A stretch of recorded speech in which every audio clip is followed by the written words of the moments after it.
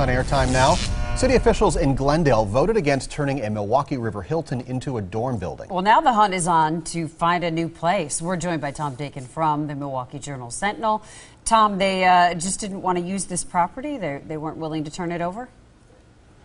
What the Common Council members who voted unanimously against this proposal said last night was that they weren't opposed to the idea in concept, but they want the Hilton to remain a hotel. They believe, it's been there for almost 40 years, that's what the property's zoned for. And the council members, along with some members of the community, including business operators, say they want the hotel to remain. Now, it's interesting, the owner of the Hilton says that if it's not sold by next April, the Hilton franchise is going to be revoked, and they may close at that point if they don't have a buyer for the property. How much of this was driven by people in the community who just didn't want, these students in this mass in their neighborhood?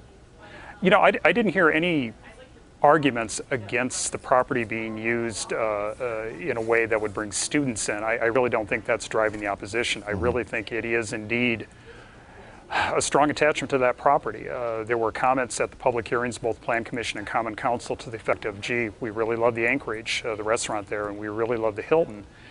And people have a real affinity for it. Of course, that doesn't take into account the business realities of the possibility of this closing. Now, the opponents of turning it into a student housing complex say they now have a buyer that has surfaced. That buyer, prospective buyer, I should say, hasn't been publicly identified.